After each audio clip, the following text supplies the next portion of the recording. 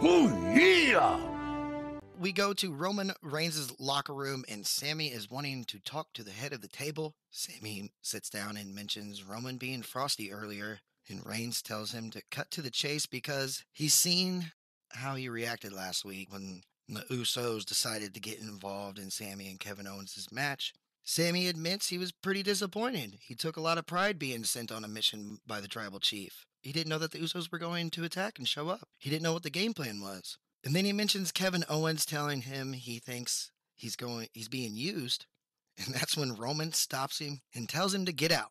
He doesn't want to hear it. Why does the tribal chief have to run his game plan by the honorary Us? And he tells him to get out and maybe go find KO and get his own bloodline. What do you think, Rob?